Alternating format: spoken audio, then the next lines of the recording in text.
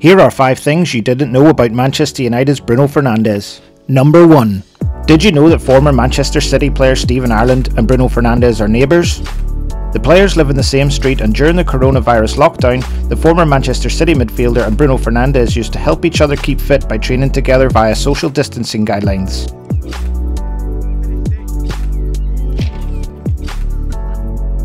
Fernandes even admitted to Ireland that he used to be a big fan of the player and even had a poster of the player on his wall as a kid. In an interview with The Athletic, Ireland said, "Fernandes told me that as a kid he had a poster of me. He said that when he played Football Manager he always signed me. I was like, you had me on a poster? And seriously, you signed me in Football Manager? I mean, how weird is that?" Number 2. Did you know that as a youth player, Bruno Fernandes used to play as a centre-back? Starting off in youth football, Bruno Fernandes played for Infesta and Boa Vista in Portugal. In 2005, Fernandes apparently asked to be loaned to Pasteleira, a Sporting satellite team, because he was becoming frustrated with playing in defence.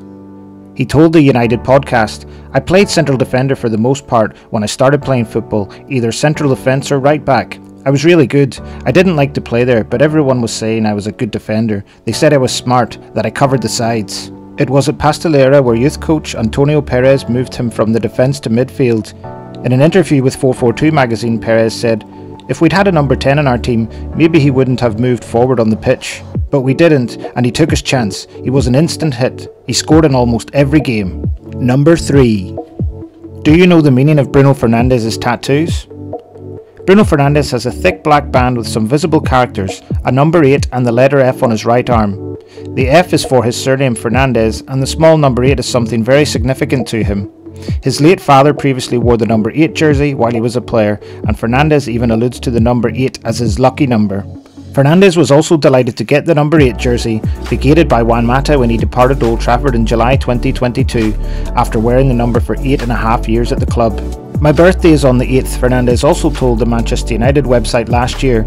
"So much about me, my family and my history are revealed by the number 8. That is why I enjoy using it. It is therefore my favourite number." Fernandes also has a small number 23 tattooed on his left arm, which is believed to be because of his jersey number when he made his international debut for Portugal in November 2017, also at the age of 23. Fernandes came on as a substitute for the last 34 minutes of a 3-0 friendly win over Saudi Arabia. Number 4. Did you know that the secret to Bruno Fernandes' success on the pitch is apparently due to his love of his favourite chocolate cereal?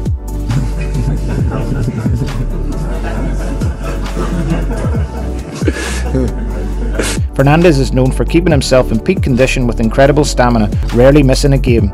However, former teammate and close friend Francisco Ramos claimed it's all down to his favourite breakfast, Chocapic. I spoke to your friend Francisco Ramos Yeah. a while ago, and he said that when he played with you in the Portugal national teams, that the secret for you to play well was some chocolate cereal. Yeah. So that's what we've got you for your birthday. Thank you very much. It's Chocapic. Yes, it's something that we have in Portugal. We have it here in the supermarket, in the Portuguese supermarket. Oh really? Do you know how difficult that was to find in London? Not easy. In Sporting, when I scored my 32 goals, because his cousin Luis Neto played with me in Sporting. Okay.